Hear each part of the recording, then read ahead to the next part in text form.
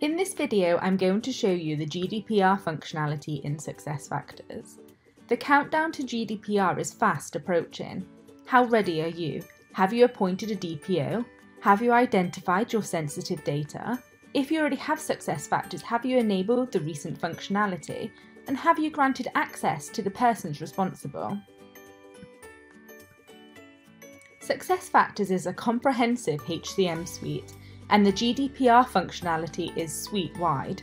It incorporates change audit, read audit, data blocking, data masking, purging, retention, consent, and data subject access requests. The data privacy consent statement can be customized for your business. The statement will appear when an individual logs on, and they can either accept or decline. Individuals with the correct access will be able to amend the data privacy statements. They will be able to select different translations for different locations, and when ready, click to re-enable the statements so that they appear when individuals log on.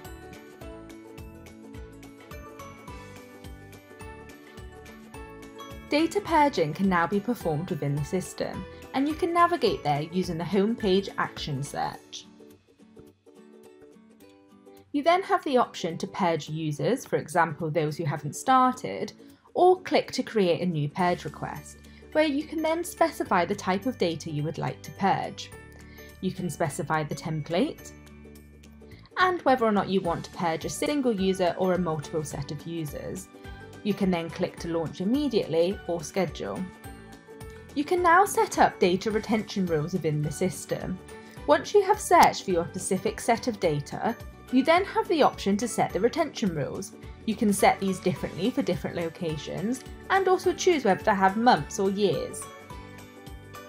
Data subject access requests can now be performed in under 1 minute. You click to search for the person and then click to generate the report. All requests will then be generated within the Reports tab. You have the option to export as a CSV or as a PDF.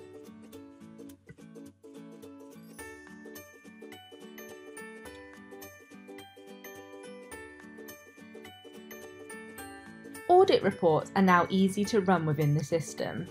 You have the option to run change or read requests. You can click to specify the person you want to run the report on.